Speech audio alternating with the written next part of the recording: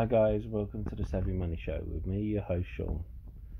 If you find any of today's entertainment helpful, don't forget to smash that lovely like button. Helps with the YouTube algorithm getting the video out to more people.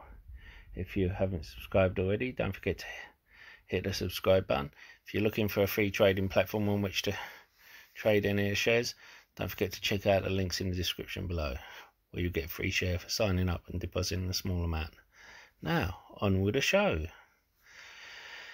Is Tesla going to announce a partnership with a small Australian company? Well, we'll soon see. Tesla has been rising and rising, and the rumours have been coming out about what's going to come out on Battery Day. Well, Novonix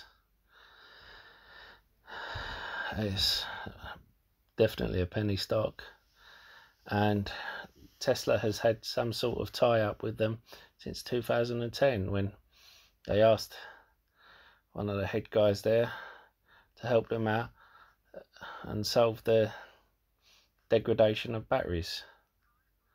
Now, when we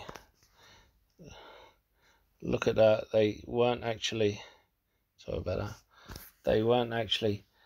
officially involved until 2015, but apparently one of the guys was a consultant before then. It seems that they are looking to produce a new material together, synthetic graphite, for the next generation electric vehicle.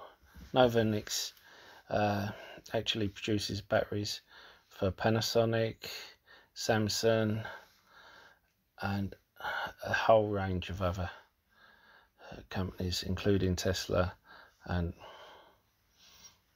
other electric vehicle companies. Now, they are talking about a tie-up between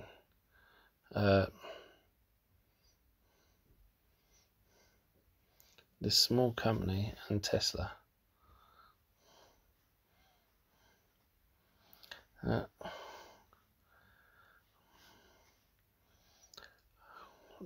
This is all just rumours at the moment, but